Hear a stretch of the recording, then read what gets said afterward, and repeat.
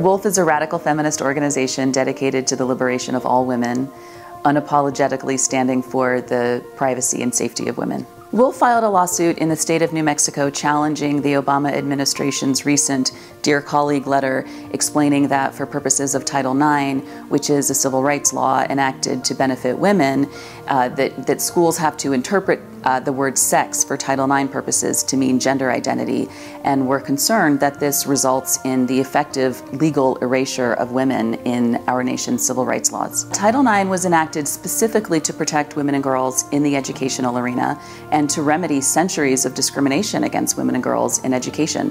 Women and girls were excluded from schools, we weren't allowed to have sports teams, we didn't have well-funded sports teams, and Title IX was specifically enacted to remedy that problem.